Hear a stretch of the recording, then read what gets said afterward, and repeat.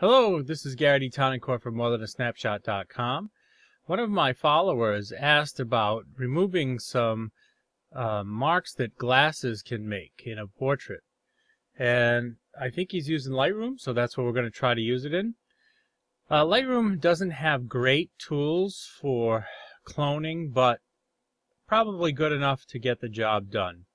This would be a little more effective if we could do it in Photoshop, but let's see what we can do here in Lightroom. So the first thing is you want to zoom in really close. And you can see there's a dark area from the glasses. So we're going to come over to the spot removal tool. And then when you go to the spot removal tool, you'll see that there are two options. One says clone and one says heal. And in this case, we want to heal. And then we have options for size, feather, and opacity. So we want the opacity to be 100%. We want the size to be larger than the mark that we're trying to remove. And we want to push the feathering up quite a bit. So I have it around 86.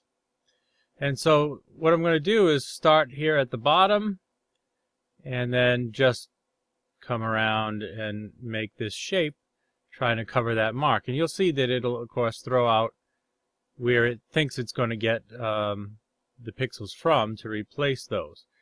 And it's not bad, but what I think would help is to try to push it closer to the spot we're sampling from. And we'll see how that looks. Alright. Since we have the feathering on pretty high, I think that it'll work fine. So let me turn off the clone tool for a second. And I think that that is pretty good. Now, if you had little spots that you missed, you could come back by clicking on the dot, and you could try making the size of it a little bit larger. Maybe increase the feather a little bit more.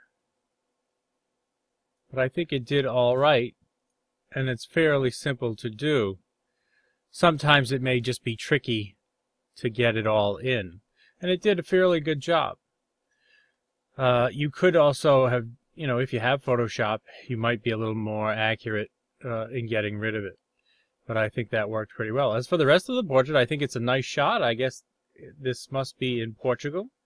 And so if I were going to try some things for the rest of the shot, I would want to darken down the stuff in the background a bit. So first I might take down the highlights and really take down the whites, because those bright areas. All right. And maybe I'll take down the highlights just a bit more and pump up the midtones a little bit. Now I'll push the black point a little bit to the left and maybe add a little bit of contrast. All right. Adding a little contrast kind of brought up that building again. So what I could do is go over to my tone curve and click on this adjustment tool. And then right here I'm seeing it's a little bit hot.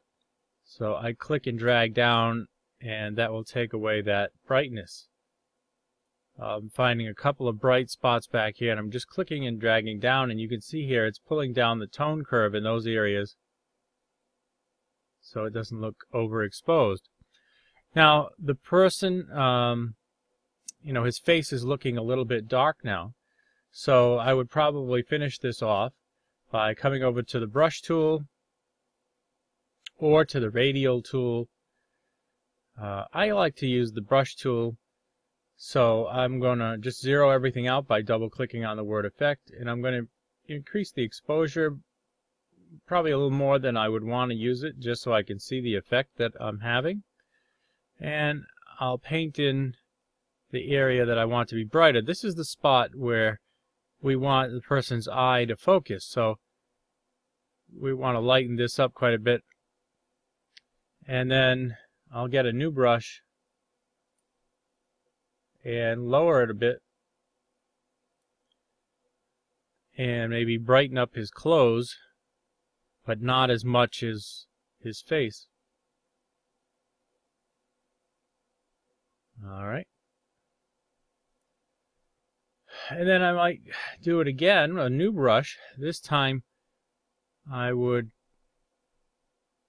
again with a small amount, just go in and brighten up the whites of the eyes and a little bit around the iris. Yeah. And just as a quick adjustment, I think that will help. And let's check out the before and after. And we want to zoom in on this part to see if we really got rid of the mark of the glasses. Here you can clearly see that shadow, and now I'm not really seeing it. So I think that worked out well. But when I see this comparison, I think I went a little bit too bright on his face. So I'm going to go back to the single view, and I'm going to click back on the brush and find that brush that I used on his face. Here's the mask. You can see he's lit up, and we just went a little too far with the exposure, I think. So I'll take it down a bit, and I think that is all right. Let's check out the before and after. Try to make it a little larger. So what do you think? Leave your comments in the comment section below. If you have any other ideas or suggestions that could have been done to this photo, I think you did a nice job capturing it, and thanks for sending in your question. Also, if anybody else has any questions, don't hesitate to ask. Again, this has been Gary D. Tonencourt from morethanasnapshot.com.